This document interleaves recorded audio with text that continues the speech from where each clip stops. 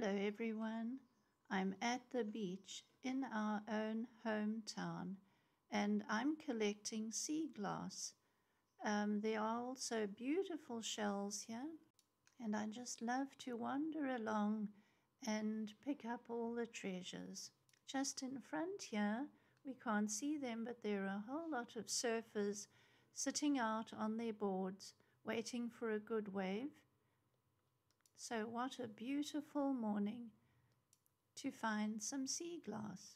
These are my treasures from this morning and some lovely little rounded pieces of green glass just ready to be made into jewelry. So we are going to begin with 2 lengths of silver plated wire 1 millimeter thick, and they are 16 centimeters long, each of them.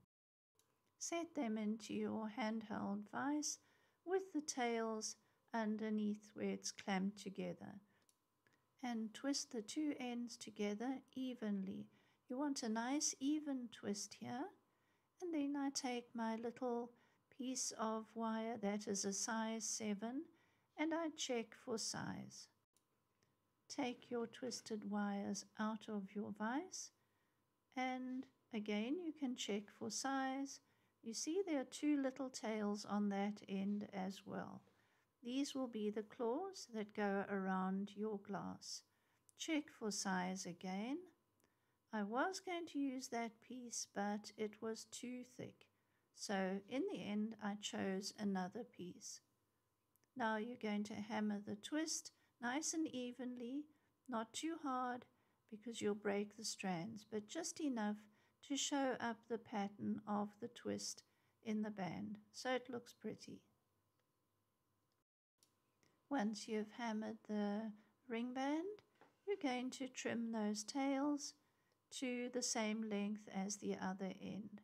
This all depends on the thickness of the bead or the stone or the sea glass that you are setting in this ring. You can make them a little bit longer if you like, but this one worked. At this stage you can also polish the band a little bit if it's at all corroded. Now we're going to wrap that band around your ring mandrel for size. So you can check your size on here as well.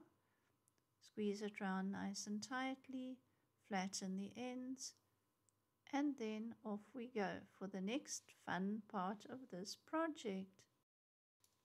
Tap the ends of the ring with your hammer just to set them in place and make them flat.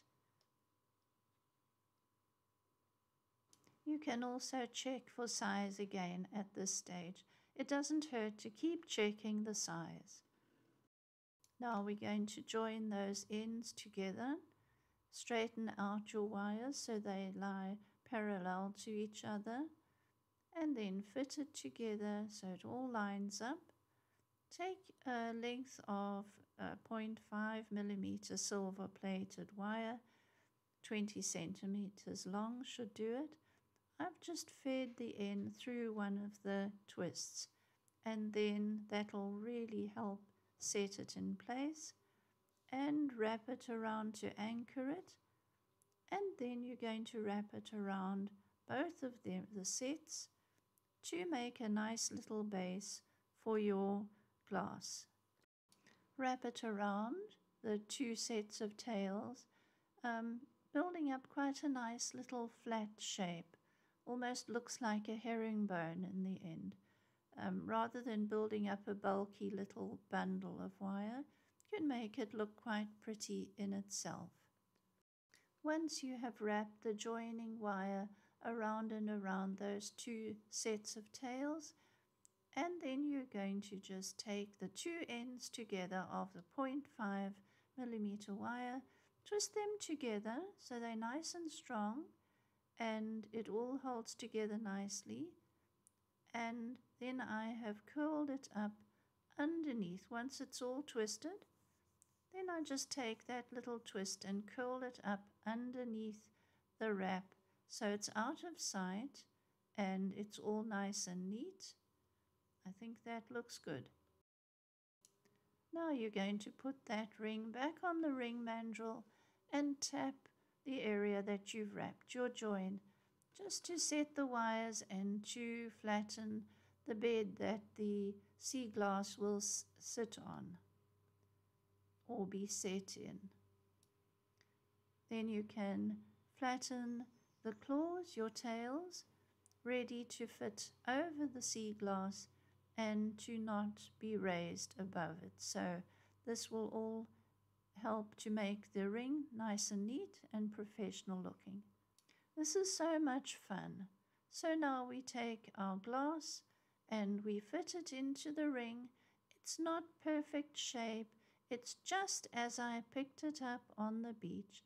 So no shaping at all. And to make a beautiful little ring out of something like that. I am so pleased with it. I love it that it's also upcycled, recycled, and repurposed. It's just a great way to make jewelry. When you've bent it up around your glass, then just file the ends of the wires also so they sit nice and flat and they don't snag anything. And there we are. Isn't it gorgeous? I'm going to make lots more of these. Now, most of all, I want you to look after yourself, look after the people who are nearest and dearest to you, and even those who are strangers. Take care of yourself. Thank you so much for watching and staying to the end. Bye-bye.